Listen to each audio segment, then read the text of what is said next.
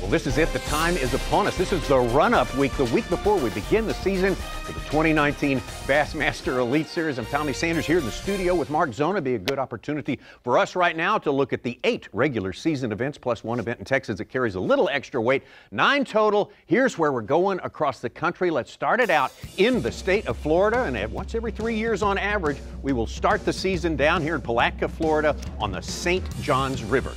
And from the St. Johns River, going to a place that the elites, believe it or not, have never been before, Lake Lanier, Gwinnett, Georgia, not too far from the Atlanta area. Right after Lanier, we're going to head up to the Bassmaster Classic in Knoxville, Tennessee, on the Tennessee River. From there, going back to a place where we had the Bassmaster Classic last year at Lake Hartwell. We're going to lay over in South Carolina for another stop at Winyah Bay. Different sort of environment right there. And of course, that Texas event, the Toyota Texas Bass Fest, is going to come to you from Lake Fork in Texas. This is interesting. Stop number 6, Gibson in Oklahoma, a place that we've been on the Elite Series. From there, turning around to a big bass factory in Lake Gunnersville. Absolutely. And then we're going to head up north all the way to Waddington, New York, and the St. Lawrence River, a very popular destination. And another stop there that's popular as well, in the Finger Lakes, Cayuga Lake, and Union Springs, New York. But let's start it from the start here. Let's break it down. We're going to start in Palatka, Florida. The longest river in the state of Florida is the St. Johns River, 310 miles. It flows from south to north.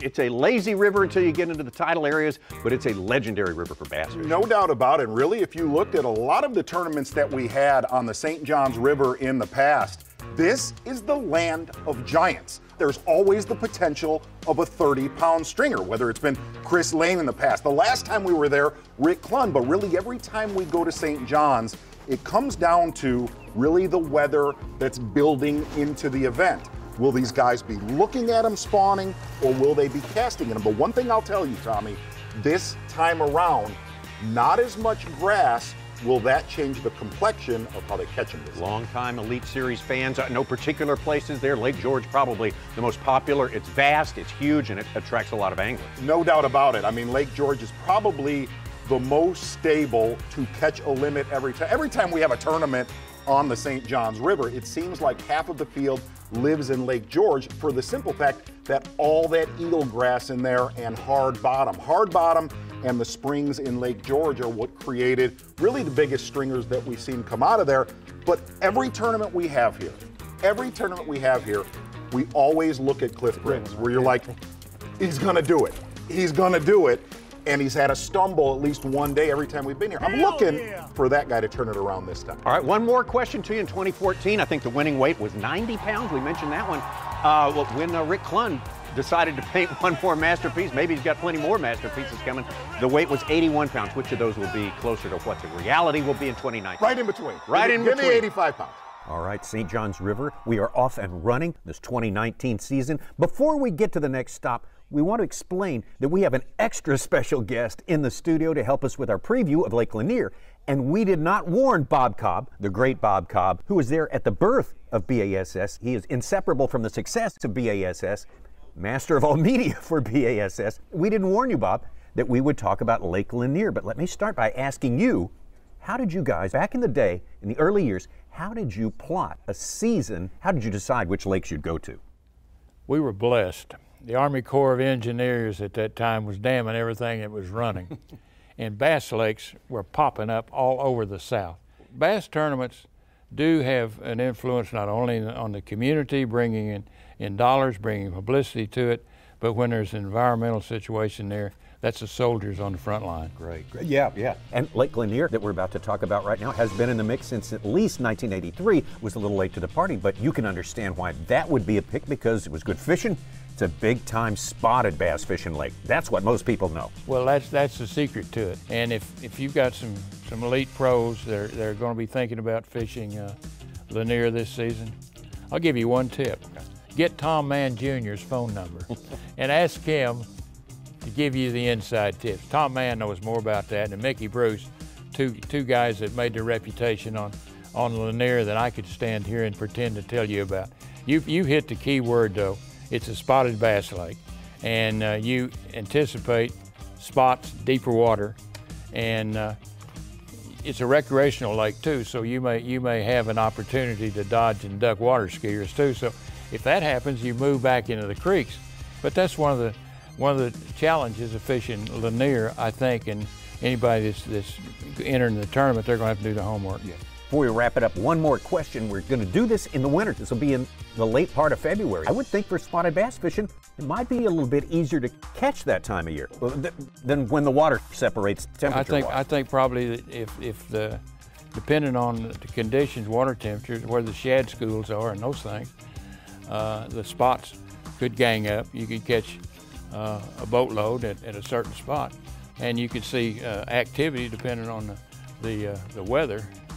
But it could be miserable there in February. Anytime we do it could, you know, a tournament. I bet you could tell some stories about some tournaments that turn out that way. Bob, we're out of time. We've got to move on to the next lake. What a pleasure, what a treat to have you on set with us. Thanks for all that good insight on Lake Lanier and the whole process itself. Good luck, guys, on Lanier. All right. They're always biting somewhere. Another important thing Bob would agree with this is the Geico Bassmaster Classic, and that is what we're looking at next. Z, I know you're excited about the Classic. For the third time in history, we return to the great state of Tennessee, but for the first time in over a decade, everything is all in one location. The takeoff, the arena is literally on the bank of the river. You're going to be able to attend this Classic, and I'm making a prediction right now. Most attended Classic ever. When you think about it all under one umbrella, it has to break records. Well, there's no doubt. I mean, you know, Knoxville, Tennessee is one of the hubs of bass fishing throughout the entire country. But this is going to be a different monster this time around. The reason I say that is so many of the places that we go for the Classic, whether it's Lake Hartwell, it's Grand Lake, we've been there multiple times. The anglers that fish those tournaments, they've had multiple looks that time of year. This time around, going to the Tennessee River, Fort Loudon, Tellico, it's almost like it's an unknown. And here's the other side of it. Usually there's a heavy favorite that really knows that body of water. Not as much. If you talk to a lot of guys that live within 100 miles of Knoxville, they'll tell you, I don't fish there a lot. I really don't know. But that being said, Dave, if you look at this body of water, massive, 70 to 90 miles long, the difference here is there's really no grass. This will be a kind of a hard cover tournament or fishing flats off the main river. Here's the one thing I'll tell you though. This time of year, whenever you get into March, approaching April, two things. The fish want to be up in the dirt, and the other side is they're as big as they get all year long. What techniques are going to dominate this event? Oh, if you play fantasy fishing on Bassmaster.com, you better pick somebody with a flipping stick or say somebody with a square bill crankbait. You'll do okay. I know a lot of the locals are playing it down like they don't have experience. If you had to pick a local, who's the one? Man, you got to throw it to guys that, you know, I call them kids that have grown up on these rivers. You look at your Brandon Lesters, guys that just know really the surrounding bodies of water. And really, if you go off of history, those guys just do good in the state of Tennessee. Well, they're going to have a lot against them. Obviously, the pressure, we've seen it year after year. That local favorite, it is so hard to overcome that. And this is going to be an absolute party because everybody, once again, is under one umbrella in the great city of Knoxville. Oh boy, looking forward to. Hard to believe, Davey Height, that this is only the third time ever in the state of Tennessee for the Bassmaster Classic, but that is the truth. So let's talk about the third stop of the year right now, a place where we have enjoyed Bassmaster Classics in 08, in 14, and last year, 2018, in your home state, the Palmetto State, Lake Hartwell. Well, Lake Hartwell is a great fishery, no doubt, but we've been there early in the year for those classics. It being the 1st of April, there'll be a lot of things going on. And you know, last year at the Classic, we saw some people fishing shallow, we saw some people fishing offshore, around the boat docks. We'll see the most diverse tournament we've ever had on Lake Hartwell here in April. We saw some famous futility, especially Jason Christie at that last one. He was trying to everyone was chasing the change that was happening temperature-wise throughout the week, and he was trying to stay ahead of it.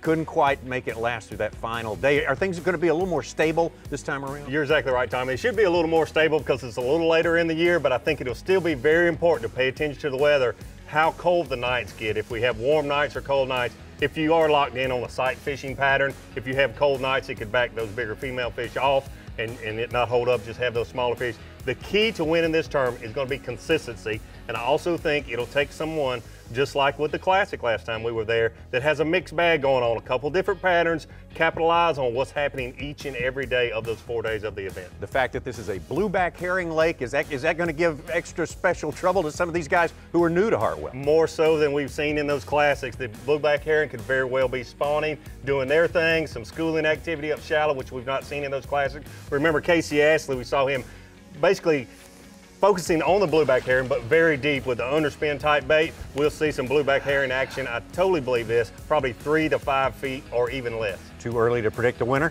Too early in the winter. I think it's real important for a person to be versatile during these 4 days, because there'll be several things going on. You get a warm night and calm winds, sight fishing will be the key. You get some wind and some weather stirring around those blueback herring, you better be on top of those.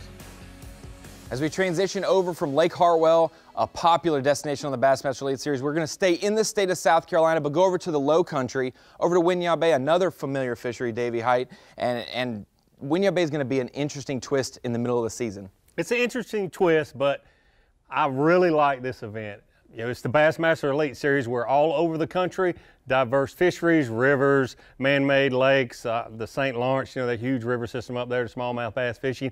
And this fishery is influenced by the tide, but it's such a vast fishery. There's a lot of options. Do you stay close and play it safe and catch some fish? They're typically not going to be as big as some of the ones where you run up the rivers, but anytime you make those long runs, you know there's a gamble. That's the gamble that a lot of guys took in 2016. We had the Elite Series event there. A lot of guys took that 100+ mile route each way up to the Cooper River, and that is in play this year. The anglers voted to keep the Cooper River in place, so we'll have those long runs. That will be a factor. But Davey, there are other creeks and rivers that factor just as much. You got the Santee, which is not nearly as far of a run, and then you've got those rivers that are close, the Waccamaw and the Black River, right around Georgetown. It's much more stable and keep all the chips in front of you than pushing them in the middle of the table. Well, the one thing I learned through my years of fishing the Bassmaster Tournament Trail, just because you run 100 miles or you run 50 or 60 miles does not mean when you get there those fish are going to jump in the boat. And I've learned it the hard way through the years.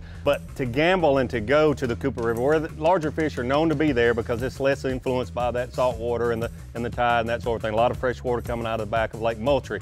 But, you know, it'll be interesting to cover this event. It was interesting when I was there in 2016 to fish the event. The first day I stayed close and caught a limit, was in the money, everything looked good, and I just couldn't help myself. I'm one of those guys that just I think I need to try to win an event, and it bit me. That long run bit me. Did not make it back into weigh-in that day, so I'm living proof that making that gamble. The old saying, go for broke, most times you end up broke. Well, it's not just the equipment people are worried about. Their equipment normally performs flawlessly, but you got to get gas probably twice, or at least once going up, and then maybe some guys on the way back, depending on how fast you go, how quick the tide's going in and out, the speed you can carry, and then also your fishing time. It's going to be cut dramatically if you make that run. That's something you got to think about, making that run. If you make it safely and all your equipment works well, you still got that long run and you've got a limited time to fish. And there again, if you run a long way, if you've only got 4 hours to catch 5 bass, that seems easy, but it's not always that way with the pressure of fishing against the best in the world. So it just depends on what you want to do. It's just a lot of areas to go, the big PD, the little PD, you mentioned all the others. A lot of options there, and it'll be interesting to see all the different decisions that are made by the elite fishermen. Do you stay close? Do you make a long run? Those are the factors at Winyah Bay, the 4th stop of the Bassmaster Elite Series. That'll basically be our halfway point before we transition to the second half of the season, and points are going to be valuable this time of the year. Bassmaster Toyota Texas Best returns to its original home, the crown jewel of all those amazing Texas lakes, Lake Fork. And that is basically the house that Keith Combs built. I mean, he became Money Combs fishing those events because he won 3 of them, one of them by 110 pounds. Can anybody beat this dude? You're gonna definitely have your hands full. If you're gonna beat Keith Combs on Lake Fork, and here's the, I got to see front and center what this guy knows on that lake offshore, and it is staggering. The other side of it is, it's a little bit earlier than a lot of the TTBCs that you covered with Keith Combs, but the other side of that is, whenever you hit an offshore school that's not been tapped yet, where they've not been banged on for weeks and weeks and weeks, that's when you see your biggest stringers, and that's what's gonna definitely make him probably the most powerful and hardest to beat in that tournament. With that being said, every time that you've covered those events at Lake Fork, there's always a little bit of shallow water stuff playing here and there, and it being in early May, you're still gonna see that, but here's the best way to put it, man. Keith Combs literally made the statement, I bought a house from these tournaments that I've won on Lake Fork, and with what I saw, literally with my own eyes, he might buy another one. You fished with him the day after one of those wins. It was the weekend after he won one of those tournaments. He said, hey, look, you need to come down here. The 9 to 11 pounders are biting. And number one, when did you hear somebody say that? I was like, don't you ever threaten me with a good time. And I went down there and got to see the kind of stuff that he looks for. Here's the other side of this. The other side of this is, it's not like one of your offshore tournaments that maybe we go to on Kentucky Lake where there's 30 or 40 offshore schools. You have fished there, Dave. It actually fishes very small offshore. Maybe there's a half dozen to 10 really key spots, but here's the thing. When you're watching Bassmaster Live, if you get on one of those 5 or 6 spot schools, oh my goodness, what happens? $1 million is on the line at this event and a Bassmaster Classic berth. No pressure, Keith Combs, but we'll see you there. All right, guys, while everybody's recovering from Texas Fest, it'll be time to head up the road from the state of Texas to neighboring Oklahoma. Up there a little bit, we're going to go to Fort Gibson Lake. That's on the Grand River system. Luke Palmer's with us, Oklahoma angler Luke Palmer from Colgate, Oklahoma, a little bit down the road, but he's spent his time on Fort Gibson here. Let's take a look at the map here, Luke, real quick, and take a look at how Fort Gibson lays out. Not very big for a full field. It's less than 20,000 acres, so that's something you have to contend with from the very start, right? Yeah, you're gonna have pressure. I mean, you got a whole lake. I mean, you got so much different structure in the lake. I mean, depending on what water level we're at, you know, we've been getting a bunch of rain. We could be 10 foot high, we could be 6 or 7 foot low, you know, depending on what they want to do with the lake. Well, absolutely. You know, originally we hadn't been there in almost a decade. This tournament, back a decade ago, was scheduled to be on the Arkansas River, but it was so flooded, we had to move it to Fort Gibson. And let's talk about the time when that happened. When that tournament happened, it was late June, it was extremely hot. We'll be there about a month earlier. Was that going to make a difference? Was that going to be better fishing or not as good? I was actually at that tournament. It was bad the first one, but I wasn't fishing, I was watching. Yeah. No, it's going to make it better because you're going to have so many fish. They're going to be in a lot of transition probably. I mean, you're still going to have your fish shallow because it always has a little population of fish shallow. But depending on what we could have a major shad spawn going on into May too. You know, depending on, we might have a few fish still spawning. But majority is probably going to start making their way out to, you know, it's got foundations, rock piles, and, you know, it's got a few ledges in it and stuff. I mean, you can start, you can go plumb up the river. You can go up there and fish before current coming out. You can go under the bridge and keep going, You got a lot of water to cover, and a lot of fishable water and a lot of non-fishable water too. Well, that complicates things for a place that is so pressured. You mentioned pressure earlier, so close to Tulsa. I mean, this is a small lake.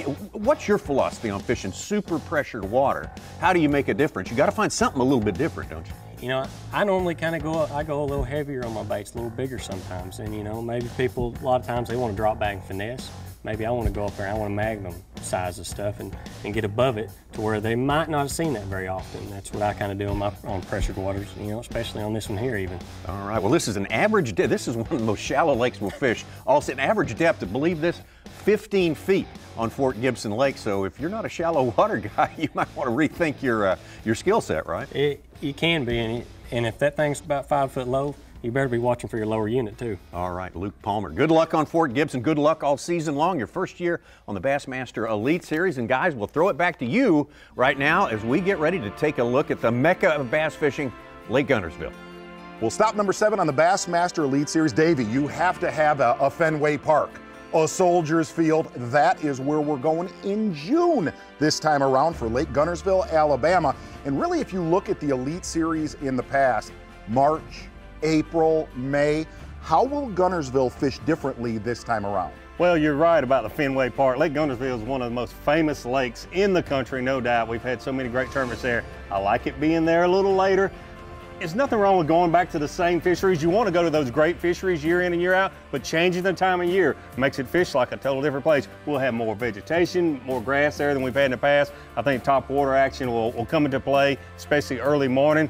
offshore cranking, although those fish have been out offshore for a long time. In years past, when we were there in June, about half of the field would be up shallow, catching some of those fish around the shallow vegetation, and the guys that were fishing out deep for those first fish moving out seemed to do good. But this tournament will be determined on some guys finding those places later in the year that are being fished offshore and then going shallow. Some of the biggest names in the sport have won here on Guntersville. If you look at Kevin Van Dam's dominant performance offshore, to another guy, Skeet Reese, and I'm not gonna lie, this whole studio was ready to give one man the title of that Elite Series victory. It was a one Davey height. Walk us through that event and really kind of what happened, because the wheels were on the bus till that final day. Well, I took pride in being able to hold on to leads in my tournament career, but that one event, I had the lead going into the final day, and it's just plain and simple. At Guntersville, you have to catch them every single day. I had a 23, a 25, and I think a 27-pound bag leading into that last day. I had beat those fish up. I only had 2 really good quality offshore places. I beat them up too much. I knew I was in trouble if those fish moved off that one key spot. And they did. To add salt to the wound, Skeet Reese had to throw a mop jig and come back and catch like 25 pounds on the last day. Unbelievable event. You had to be consistent with big weights. Another place you're going to have to do that. Well, Tommy, Dave, I think you know where we're headed next. Dave, for the last 2 months, we've had the new anglers, a lot of new anglers for the Elite Series 2019. Coming through the studio, I asked them one stupid question every time. I didn't think it was a stupid question, but it is stupid because they give the same answer every time. I say, where are you looking forward to going the most during the course of the season? 100% say the St. Lawrence River, Waddington, New York. Waddington is everything that the Bassmaster Elite Series is. Big fish, big show. I mean, that's what it is. And, you know, the anglers that haven't experienced it before, they've seen the pictures, they've seen the crowds and the fishing. I mean, it is absolutely unbelievable. And you got to remember, for the first time since the inaugural season of the Bassmaster Elite Series, we have some Canadians on the Elite Series. Oh, yeah. We're right on the border. 3 Canadians on the Bassmaster Elite Series. Of course, the Johnson brothers, Chris and Corey Johnson, both have won major tournaments on that body of water. And Gussie, you know, he's not really a local, to be honest. His house is about 22 hours north of Waddington, New York. But you're going to see those. I'll tell you, I'm putting pressure on him right now.